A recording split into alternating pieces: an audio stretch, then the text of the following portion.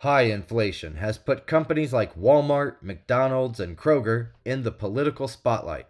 Senators Elizabeth Warren and Bob Casey criticized Kroger's use of electronic shelf labels, fearing they could lead to price hikes, especially as Kroger plans a $24.6 billion acquisition of Albertsons. Both Democrats and Republicans are focusing on inflation in their campaigns. Vice President Kamala Harris targets corporate, quote, price gouging, while the former President Donald Trump blames Bidenomics, CNBC has reported.